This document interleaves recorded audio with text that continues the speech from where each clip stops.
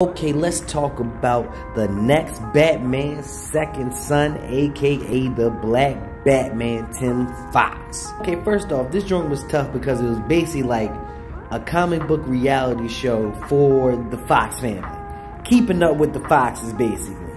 So the story takes place after the Joker War, after they done drugged up, you know, Lucius Fox and all that in the Joker War.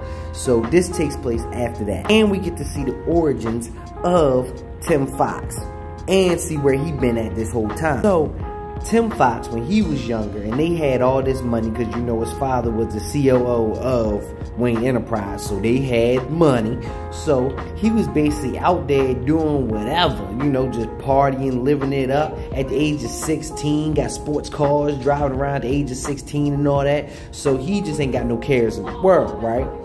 So he ends up hitting this guy in a hit and run and ends up killing him, right?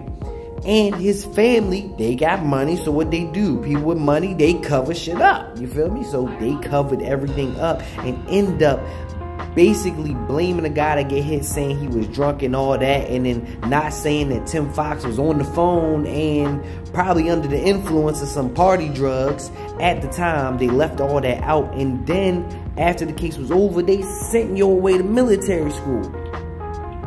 Hey! Oh, this family got some drama. Oh, they got drama. So Tim is at this military boarding school for rich kids that got problems. And then so he ends up getting training there, and he also trains with Katana, who trains him a little bit. He ends up basically becoming like a worldwide vigilante, for real, until his father has to have him come back because they got billions now instead of millions. So Lucius Fox is now the top dog in Gotham and got all the money and the power.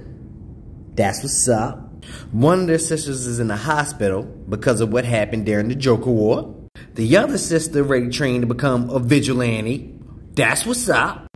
Luke Fox just a punk for real. He been hating this whole comic. Yo, just a hater. He don't even know what his brother went through, and he hating on him for real. And then Tim also discovers a Batcave and a Batsuit. So this will be the beginning of him becoming Batman. So I'm loving this new Batman. It's a new, fresh character, and I'm loving where Gotham is headed with these new characters. So, and it's also being written by John Ridley, who is killing the game right now. So please check out Batman Second Son if you get a chance.